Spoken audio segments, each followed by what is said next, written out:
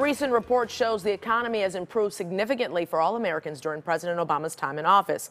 But there are still specific issues that African-American women are affected by, and one organization is calling that community to action. Sandra Finley joining us. She's an economic development advocate and president and CEO of the League of Black Women. Thanks for coming back and joining us today, because this is something that we should really be interested in, especially during this political year, don't you think? I think everything is about the now of it. Yeah. But you said a little earlier about the economy recovering. It has, but we are like the lower part of the wave of the recovery. We would be, if there was a big tsunami coming, we would be the water that got to the beach last. Oh, okay. And so we're still feeling the effects of everything that was hard and harsh about the recession. And unlike some other industries, if you will, or populations where the government stepped in to help out, there's no help in stepping in our direction. Is that why we're the worse off, African-American women?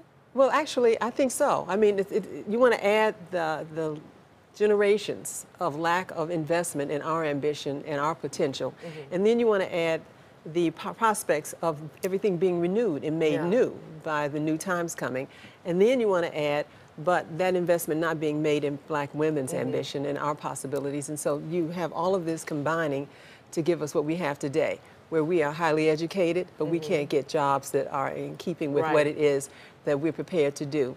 We are, our savings have been depleted. Our investment has been not yielding what it is that we thought that it would be.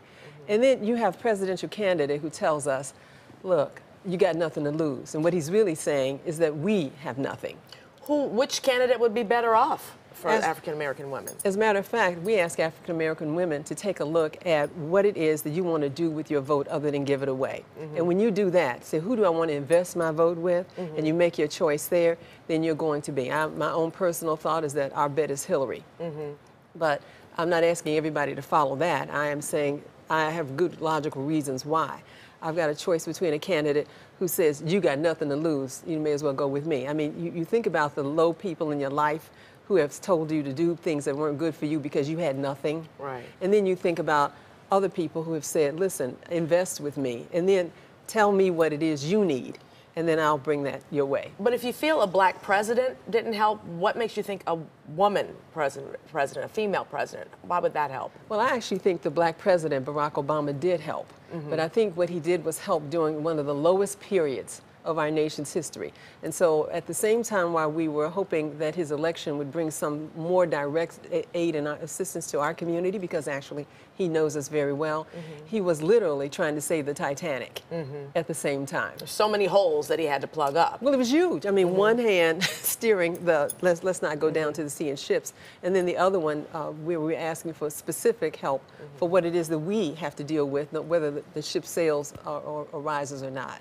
The League of Black Women, you're the founder, you're the CEO right now. I'm the CEO. Yeah. What is it all about? What is that organization all about? It is the coolest organization in the world because it was founded in 1970 by a circle of women right here in Chicago who also were the coolest, because at the time in 1970, we were on the bounce. Everything looked like it was going to do and be. We were going to go to college. We were going to get great jobs. We already had businesses in our community, and so we were just going to be part of the boom. And these women circled around an idea that they needed to forecast the prospects for black women to determine if it was really going to be what we had hoped it would be. And so in that way, I could call them early futurists. Yes. But the bottom part of it is Arnita Young Boswell was our founder, and the women connected to her asked the question, let's forecast the prospects for our prosperity. And also at the same time, the League is charged with calling the shots when it is not going according to the plan. Sandra Finley, we're going to come back after the break and talk a little bit more about the League of Black Women and some tips that you have for women right now. We'll be right back.